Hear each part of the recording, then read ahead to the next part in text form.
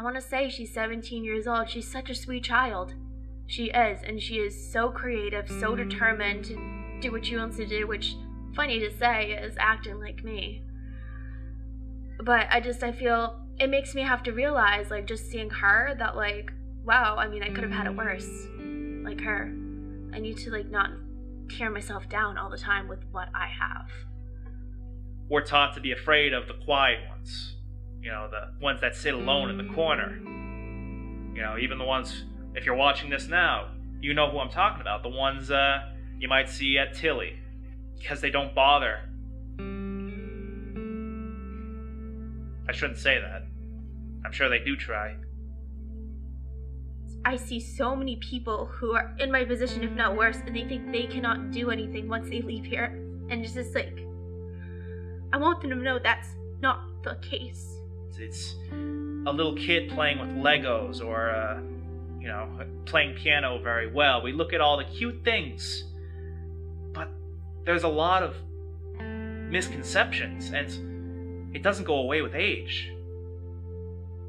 They have the ability to do what they want to do, regardless of what they have, and they can achieve it with full and bright colors. And it sucks that there's so many people out there that want to just put them in a box and be like, well, you can't do this, you can't do this, you can't do this, so we're gonna have you like do this really simple job and do only that.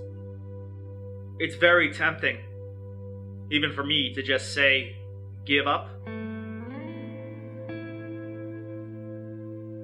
To think of all the mistakes that I made, you know, all the salted earths I've made.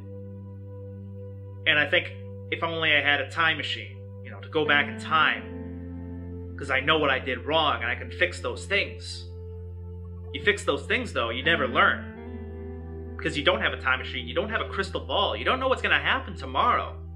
Because you do get better. No one's going to get anywhere unless you try to reach beyond the impossible. I've developed a sort of strategy with people every now and then that sometimes I just say, today I'm going to be bold. I'm going to do the things that I might regret, but, you know, I know that I'm smart. And I know that I don't have a problem speaking up. Because my dance teacher tells me that what I have is a gift, because sometimes of not being able to focus, sometimes I'm able to focus on something too much. Hell, I'm taking voice class right now, and it's one of the most enlightening experiences I've ever had.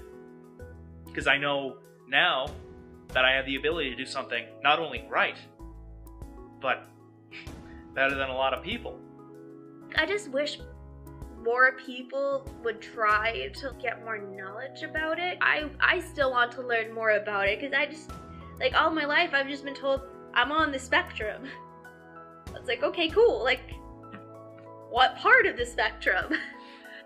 If I'm the only one that can speak up, and I know I'm not, but I definitely have the biggest ego about it, and yes, I'm going to get in front of a camera, and yes, I'm going to talk about it, because if I have those qualities, and I don't use them to try to help people who are far more worse off than me, and are getting bullied, and getting abused, and not getting recognized for it. You should not be defined by whatever spectrum you're on, or whatever disability you have. And that needs to be realized right now. I believe, while, you know, self-expression is important, you have to put on your best self every day. You have to work on that. Yes, it's a lot of responsibility, but you can do it.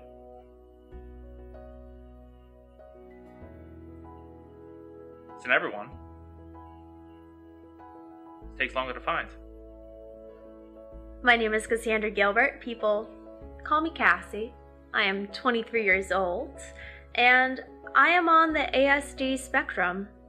Hello, I am Thomas McCoy. I'm 22 years old, and I have high-functioning autism.